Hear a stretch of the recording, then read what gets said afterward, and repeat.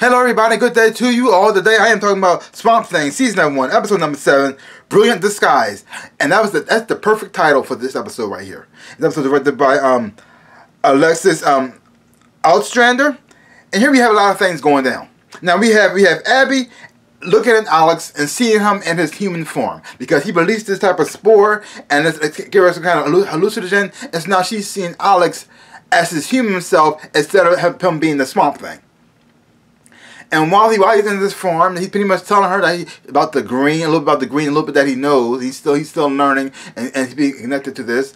And he's telling her how he can hear the plants and how he can hear the trees and how they speak to him. He also can hear when they wake up in the morning and stuff like that too.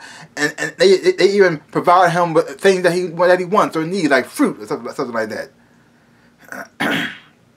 And he also tried to explain to her about the rot and death, and that it's a bad place, and that they need to try to find a way to pretty much stop it by using the force of the green to bring balance to the world. And because all the pollutions that's they've been dumping inside the swamp, it has awakened the rot, and now it's starting to take over, and it's starting to pretty much unbalance everything. And he has to fix that. But at the same time, you still have Abby not quite listening to Alec, because she wants to save him. She wants to cure him. She feels as though he's trapped in this monstrous form, and she had to turn him back to what he used to be. But you can see that he's starting to accept the form that he's in, because he's starting to realize that he's part of something bigger, something greater, and that he has to pretty much stay in this form because it's the form to help him pretty much help the balance. Because if he goes back to being human, the rot's going to take over, and everybody's going to lose. So you're seeing that going down here. Also, see what's going down with Lucille and Matt, and they're pretty much setting up a plan to pretty much go after Avery. And then you have Maria back at home, and she pretty much taking over Avery. Avery couldn't make it to the meeting because this big rich guy coming in town, and he's gonna fund Jason Woodrow's serum. It's the serum that he created. If they get the funding, he could do more testing. He could put more into this and create a better serum to help all mankind. And you think that Avery wants to be there, but Avery, for some reason, Avery can't show up, and so she steps in. And not only does she step in and take over, but she also impresses the guy who gives the money. And she impressed me too. Like this. First of all, you never realized how smart she was. And as she was talking and negotiating with this guy and pretty much impressing him, not only with her cooking, but with her presentation as well, how prepared she was, how she up to date she was on the topics, and on him, you start to realize, why did she marry Avery? I don't get it. She's smarter than him. She has the money. What did he do to get her? He cheats on her every chance he gets.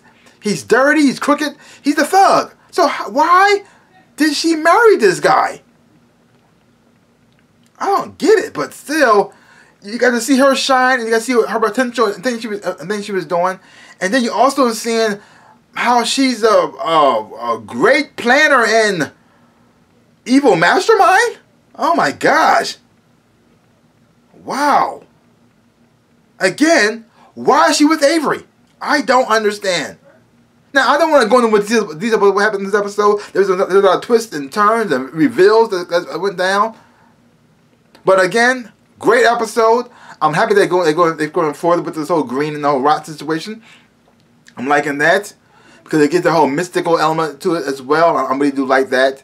I wish they do explore more with the green. He gets to speak to like the totems, the green spirits, or whatever the guys, whatever, to pretty much direct them in the direction he needs to go into.